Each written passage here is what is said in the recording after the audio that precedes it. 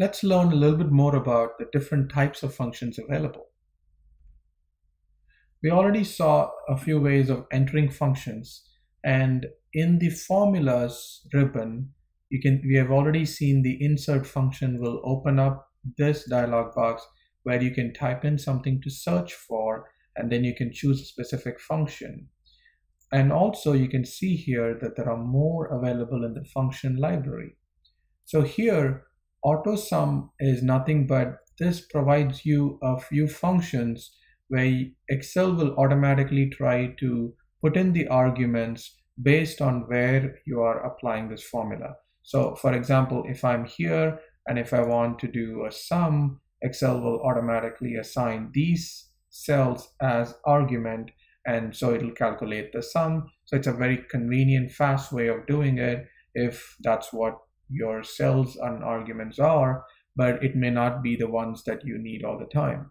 Excel also gives you a list of recently used functions. So if you have recently used them in Excel, they will show up here. Again, just a quick shortcut so that you can enter functions more quickly. The functions are actually organized here, and you can see that the financial, logical, text functions, date and time, lookup and reference functions, math and trigonometry. So when you click on any of these, you will see a list of functions under that category. And here you can see the function sum, which is under math and trig.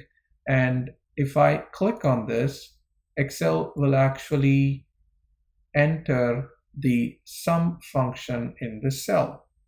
And again, we quickly go to the arguments dialog box. Instead of searching for a function, now we have already found the function, so we directly go to the arguments, and then if these are the arguments, then you say, okay, now you have your function entered in this formula.